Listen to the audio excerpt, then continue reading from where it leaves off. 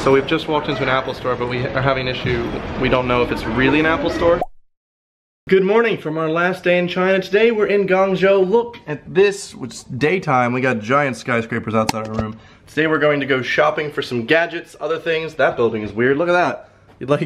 It goes up there and then moves to the left. Anyway, so basically we're gonna go shopping around, see what we can do in Guangzhou before heading on our flight back to London. Let's go. So we just got to a different part of the city, and they have these gates up with like the lights on it, and it just resembles something like in Half-Life 2 or a video game where you haven't unlocked access to this area yet. So they have this. I have to talk to someone, opens the gate. Very strange. Look at all of the tech. Jesus, and you guys need a charger? Because there's a lot of chargers here. There's stuff everywhere, oh my gosh. I feel like we're in like a Home Depot for electronics. Just like a big hardware store where there's just every type of wire you could need. I need a Cat 5. No, I think I need a Cat 6. I mean, it's quite an abstract vagina. No, that's a vagina speaker. Does it speak to you as it speaks to me? It didn't speak to any of the girls. No, interesting. But all the boys it did. You know, I've never seen one, so I'm just assuming. Sally, there's like They have all these USBs just like shoelaces just dangling down. This place has a little workshop where basically everyone is building their own PCs. This is the coolest gaming keyboard I've ever seen. Shay needs one of these. These are the only keys you need to play, right? I mean, I'm gonna get all of these. Wow. So we've just walked into an Apple store, but we are having an issue. We don't know if it's really an Apple store. Everyone seems to have Apple shirts on, but still could be fake. But they have this this little figurine of Steve Jobs holding a Chinese flag. That definitely sells it for me. This is totally an Apple store. This is it. This is the real deal. So to prove this is an Apple store, we're gonna look at the, oh no, that's, oh look, behind the scenes. That's a Windows computer. This is an iMac with Windows on it. Hey, this is my speaker system. So I think we've come to a conclusion that even though they have a lot of Apple products, this is not a real Apple store. Very, very convincing though. Very convincing. Why? I don't think Apple would ever let Windows happen on an Apple computer. Never. So close, they almost had it. There's a lot of things you can get here, but I'm here for the Coldplay shop.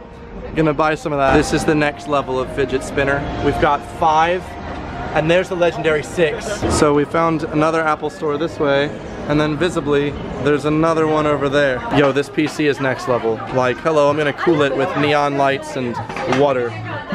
Wow. We found this iPhone X, which is not a real iPhone X, but it's only 100 pounds. And it's pretty hard to tell the difference. It's even got the notch. I don't control. The notch looks like it's just there for fun though. Wow.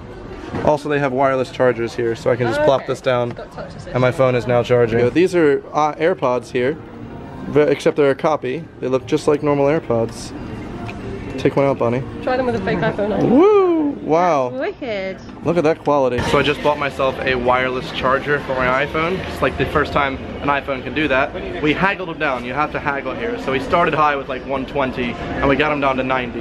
Not bad. Wish you could do that for the iPhone though. So I've just realized as I'm walking around this big old marketplace full of gadgets in China, I'm wearing a shirt that says "No one cares" in Chinese, and everyone just keeps laughing at me, and I'm like, I know what it means.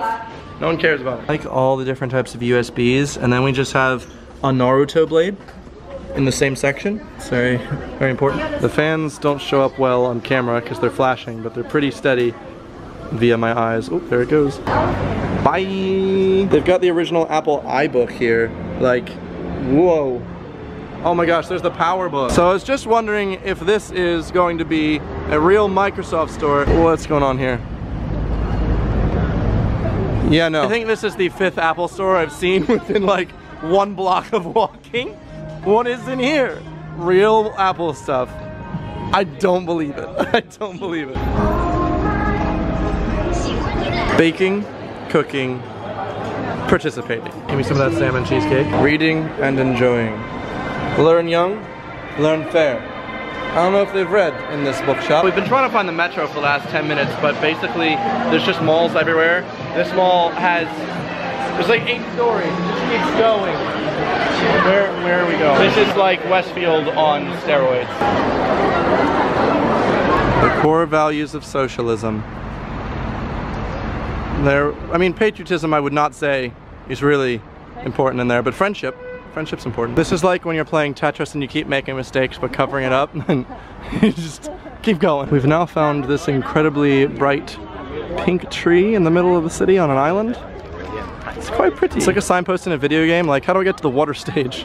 There it is. So on my travels in the city, I came across this streamer just on the ground, so I decided to pick it up and battle a child.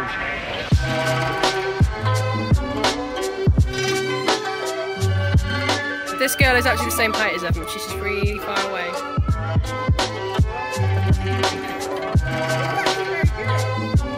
Wow. So I tried to take a nice photo of Kim with my DSLR at this pink tree, but now it's just turned into everyone wants a selfie with Kim, so we're just having a photo shoot. Everyone's just taking photos of Kim. So yeah, a bit of a surreal experience, but we're being treated like celebrities right here and everyone's asking to get a photo with us in front of the tree. There's like a whole group of monks. It's quite weird. So we finished up near the riverside, having fun with my rainbows. We got some really cool pictures with some monks. And now we're heading towards Optimus Prime. Just look, there's just giant buildings everywhere. We're gonna see what McDonald's looks like in this country. It looks like a crash screen. That doesn't look like it's working at the moment. So we've got big chicken cutlet and Italy stewed flavor big chicken coolet. I have no clue what the double sausage burger is. We're going in. Oh, that looks okay. Oh, German beef double sausage. I did end up finally getting my German sausage double beef burger. Oh, for you. Let's see what that looks like on the inside. Look at that. That's it's a lot of meat here. It's just meat on meat on meat. Whoa. I just finished my meal. It was really good. The mush of these was amazing. Just found out the food that I actually paid for, the whole meal cost £2.80, which is a lot cheaper than anywhere else in the UK or the US. Darkness has now befallen the city and all the lights have lit up. It's getting lit. Guangzhou, Guangzhou, that's what. There we go. It looks like a bit of Winter Wonderland, and we got the rainbow tower at the end. It's Pepe the Frog. There's a Pepsi meme with Pepe drinking a glass of Pepsi. Look at all these little fairy light boats. So it turns out we actually came during a festival of light, and that's why there's so many light attractions going on. It's just so pretty. There's lights everywhere. We got dancers up in this. Woo! After an incredibly long and amazing journey in China, it is now time to head to the airport. We're flying China Southern back to London. We've now made it back to Guangzhou Airport, which yet again has just an incredibly high ceiling. Gonna drop off our luggage. Pretty unnecessary. Right? It's a bit unnecessary. This is such a massive ceiling. I love how this lounge has a duty-free section to itself to buy fancy things, I guess. Here is the food. Oh my god. That is not chicken nuggets. I thought it was. After chewing the lounge for a bit and having the quite dreadful foods, I got my video up, main channel video. It just took a while, went through some VPNs, thank you Tunnel Bear. Finally, I feel so stress-free. It's time to get on our flight back to London. It is 1 in the morning. Thank you very much. Oh yeah, that's important, you know.